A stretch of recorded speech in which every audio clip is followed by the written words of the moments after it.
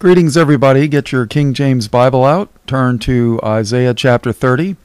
This is Chaplain Bob Walker, Light of the World Ministries. In John 8:12, Jesus said, I am the light of the world. He that followeth me shall not walk in darkness, but shall have the light of life. Isaiah chapter 30 and verse 1. Woe to the rebellious children, saith the Lord, that take counsel, but not of me, and that cover with a covering, but not of my Spirit, that they may add sin to sin, that walk to go down into Egypt, and have not asked at my mouth, to strengthen themselves in the strength of Pharaoh, and to trust in the shadow of Egypt. Therefore shall the strength of Pharaoh be your shame, and the trust in the shadow of Egypt your confusion. For his princes were at Zoan, and his ambassadors came to Hanes. They were all ashamed of a people that could not profit them, nor be an help, nor profit, but a shame, and also a reproach. The burden of the beasts of the south into the land of trouble and anguish, from whence come the young and old lion, the viper and fiery flying serpent. They will carry their riches upon the shoulders of young asses, and their treasures upon the bunches of camels, to a people that shall not profit them. For the Egyptians shall help in vain, and to no purpose. Therefore have I cried concerning this. Their strength is to sit still. Now go, write it before them in a table, and note it in a book, that it may be for the time to come, forever and ever, that this is a rebellious people, lying children, children that will not hear the law of the Lord. Listen carefully, which say to the seers, See not, and to the prophets, Prophesy not unto us right things, speak unto us smooth things, prophesy deceits. Now what is a seer? Well, the answer to that is in 1 Samuel 9:9. Said, before time in Israel, when a man went to inquire of God. So if you wanted to go ask God a question, okay, that's what inquiring means. When a man went to inquire of God, thus he spake, Come, and let us go to the seer. For he that is now called a prophet was before time called a seer. So, which say to the seers, See not, and to the prophets, Prophesy not unto us right things, speak unto us smooth things, prophecy deceits. In other words, how does that song go? Tell me lies, tell me sweet little lies. Yeah. Don't tell us the right things. Tell us what we want to hear. Hey, that's, 98% of all the churches, right? Verse 11, Get you out of the way, turn aside out of the path, cause the Holy One of Israel to cease from before us. What does that mean? Let's get God out of the way. We don't want him in front of us. Wherefore, thus saith the Holy One of Israel, because ye despise this word, and trust in oppression and perverseness, and stay thereon. Therefore this iniquity shall be to you as a breach ready to fall, swelling out in a high wall, whose breaking cometh suddenly at an instant. And he shall break it as the breaking of the potter's vessel that is broken in pieces. He shall not spare, so that there shall not be found in the bursting of it a sherd to take fire from the hearth, or to take water withal out of the pit. Sound like those pieces are going to be really, really small pieces. For thus saith the Lord God, the Holy One of Israel, in returning and rest shall ye be saved. In quietness and in confidence shall be your strength, and ye would not. But ye said, No, for we will flee upon horses, therefore shall ye flee, and we will ride upon the swift, therefore shall they that pursue you be swift. 1,000 shall flee at the rebuke of one, and at the rebuke of 5 shall ye flee, till ye be left as a beacon upon the top of a mountain, and as an ensign on a hill.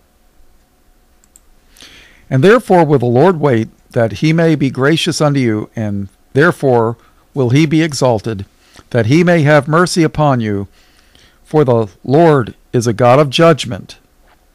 Now there's a big difference between judgment and wrath. Judgment is getting a spanking.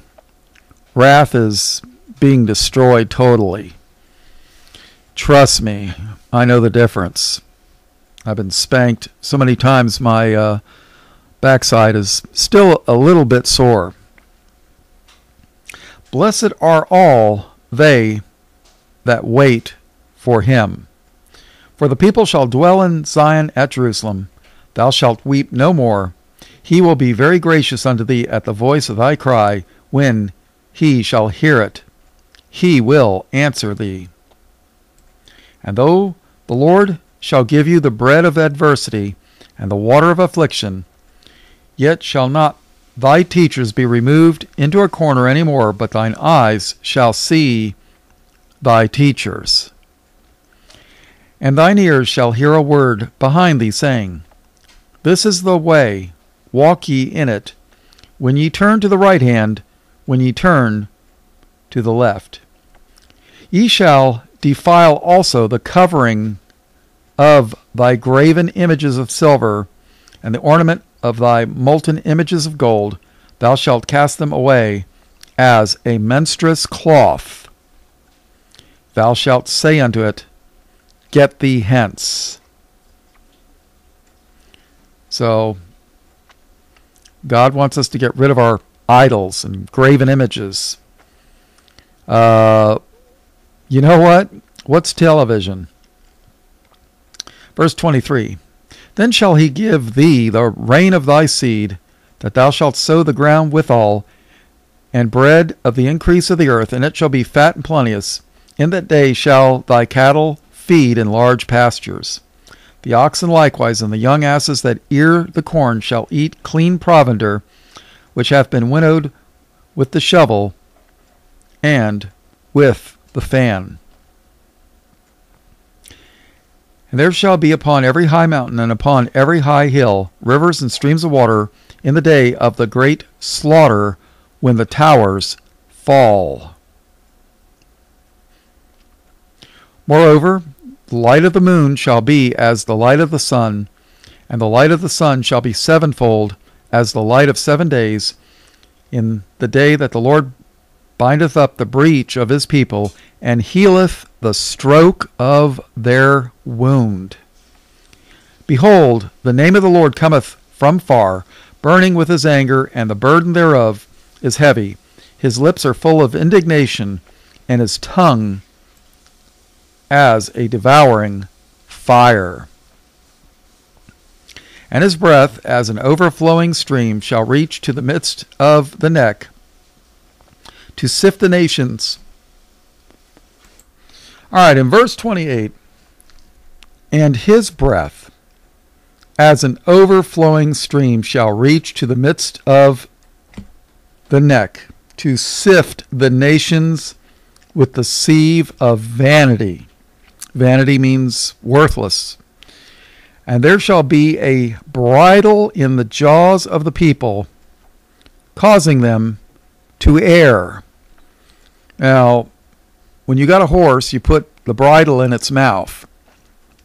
And when you pull it to the right, the horse goes to the right. When you pull it to the left, it goes to the left. They're making that comparison here. Verse 29.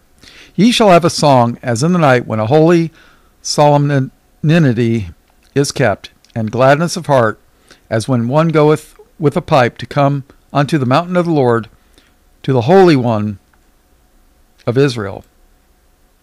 And the Lord shall cause his glorious voice to be heard, and shall show the lightning down of his arm, with the indignation of his anger, and with the flame of a devouring fire, with scattering and tempest and hailstones. You know, that's very similar to the plagues of Egypt and one of the plagues of Revelation.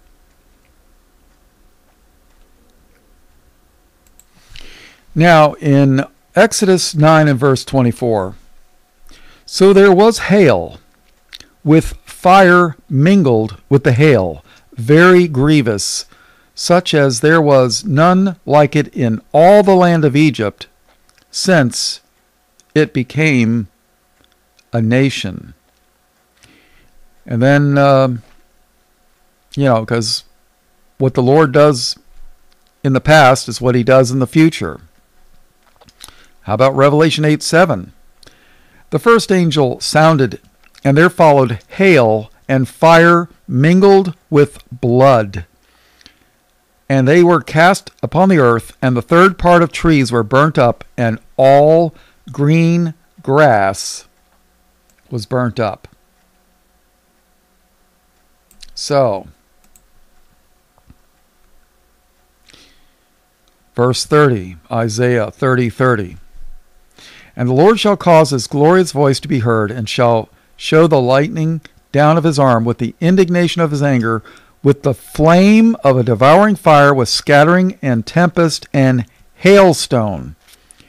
For through the voice of the Lord shall the Assyrian be beaten down, which smote with a rod, and in every place where the grounded staff shall pass, which the Lord shall lay upon it, it shall be with tabrets and harps, and in battles of shaking will he fight with it.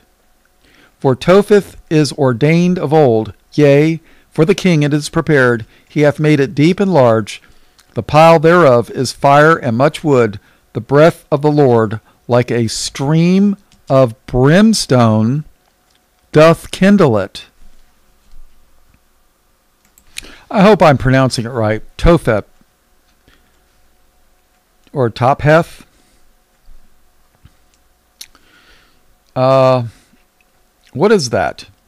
Well, in 2 Kings 23:10, and he defiled Topheth, which is in the valley of the children of Hinnom, that no man might make his son or his daughter to pass through the fire to Molech. Molech was a satanic god that they sacrificed their children by fire to this fake god. Jeremiah 7:31. And they have built the high places of Topheth, which is in the valley of the son of Hinnom, to burn their sons and their daughters in the fire, which I commanded them not, neither came it into my heart. Therefore, behold, the days come, saith the Lord, that it shall no more be called Topheth, nor the valley of the son of Hinnom, but the valley of slaughter, for they shall bury in Topheth till there be no place. That was Jeremiah 7:32. And the Lord's going to slaughter those that were sacrificing their children there. So,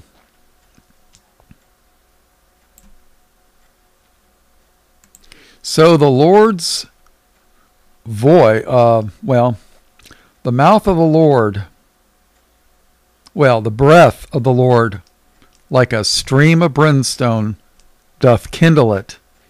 That's Isaiah 30:33. So, all those that burnt their children in fire, human sacrifice to a devil god, they're going to suffer the same fate. All right, that's the end of Isaiah chapter 30 commentary. All blessings, praise, glory, and honor to God the Father and his only begotten Son, Jesus, who is the Christ, the Lamb of God, slain from the foundation of the world. In Jesus' precious name, amen.